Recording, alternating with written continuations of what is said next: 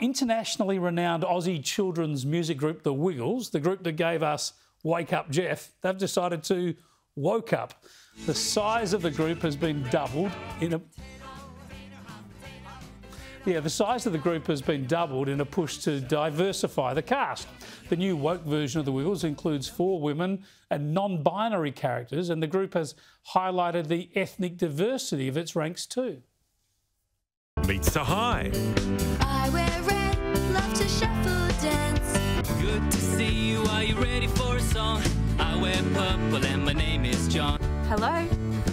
Oh, it's Jerome. My name is Kelly, and you are a friend. I skate and wear yellow.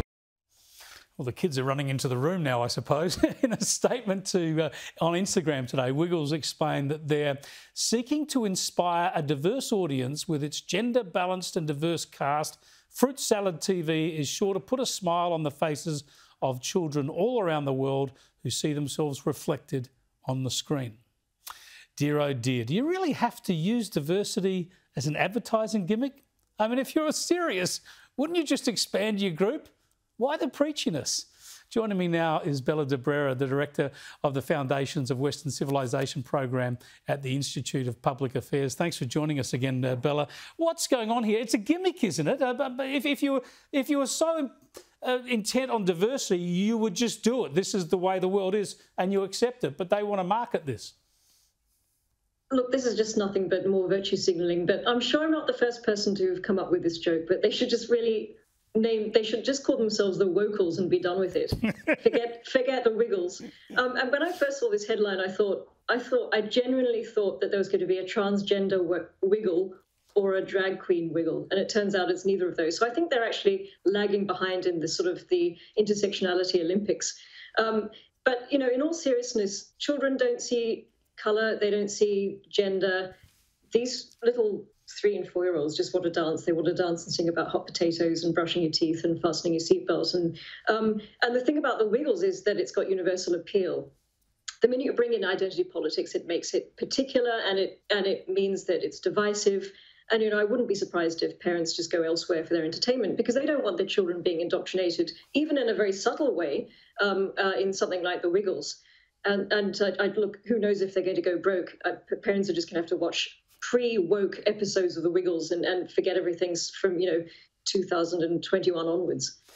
I mean, you're so right about children not seeing gender and race and binary issues. They just accept people for what they are. That's the innocence of children that we love and want to preserve. So you certainly shouldn't be using them as pawns in any game. I think it was Eddie Betts just recently, the great Carlton and Adelaide player on his retirement, who's often combated racism. He said, no child is born racist. They learn this stuff. So you just wonder whether a focus on it like this by the Wokeles actually makes kids conscious of this before they really need to be. Well, it probably does. And, this is the founder, Anthony Field, said, it was very interesting, actually. His comment was, this has to be done because of morals. This is a moral issue. So, it's really genuflecting at the altar of wokeism. This is all he's doing. And he's using children as an excuse to say that they want a more sort of diverse and a field of entertainers, which is just rubbish. Children just want to dance and sing. They don't care what colour the Wokeles are or what gender they are. So it's just... it's wrong. I think they're using the excuse of the children as a sort of shield to go down this woke path of virtual signalling, and I think it's a shame. And I feel sorry for parents, especially at the moment, who are locked up in their houses and just need some simple entertainment.